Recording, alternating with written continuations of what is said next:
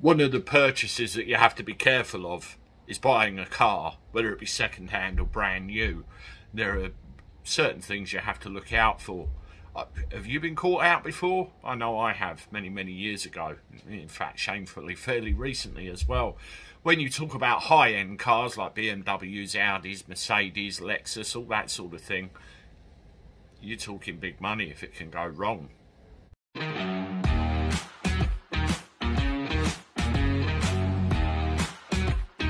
Hello everybody, welcome back to the channel. Hope you're doing alright. I am not too bad, not too bad.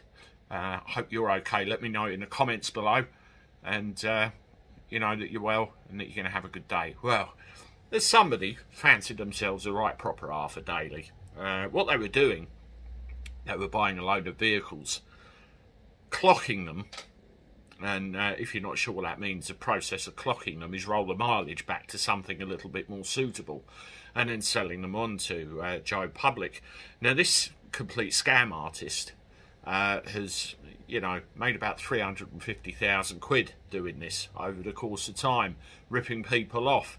There are certain things that you have to look for when you are buying a car in the used car market or other. Now this particular individual was faking MOT documents, getting rid of service histories so you couldn't see the actual proper verified history of the motor vehicles, and then clocking them.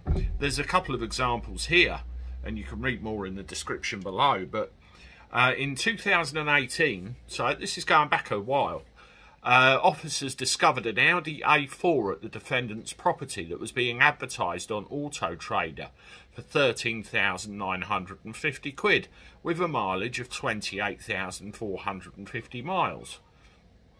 On the average of about 10,000 a year, that comes in under. Officers discovered that it had been sold 2 months earlier by British car auctions for £8,000 with a mileage of 108,401. So nearly 100,000 miles has disappeared somewhere. An investigation was launched after a resident in upmarket Kensington and Chelsea bought a BMW in May 2017 with a supposed mileage of 35,000. But when the owner tried to sell the car, he found recordings of a previous mileage of 93,000, and a valuation he had received for his vehicle dropped from 13,000 to 8,000. Now, this is where people are not exercising due diligence, I guess. That's what this smells of. A lot of vehicle records now are electronic. They are online. You can check them. I mean, I'll tell you a story. I bought a car a couple of years ago. I can't tell you too much because it's a subject of legal action, sub judice and all that sort of thing. And I went and had a look at this car, and I know what to look for. The state of the oil, the tyres, the bodywork, the interior, and all the rest.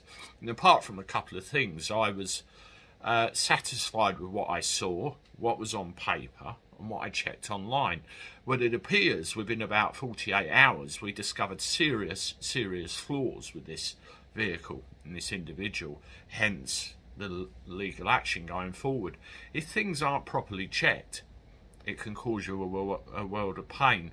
I've seen vehicles, high-end vehicles for sale in London and, you know, South London and that sort of thing, and you look at them and you think, oh wow, not bad motor, and then you drill down and you think, hang on a minute, there's something shifty going on here. These people need the book thrown at them because they're playing with people's lives, playing with people's finances, and at 350,000 quid, he's got away with it for far too long. Anyway, have a read in the comments, see what you think, and let me know.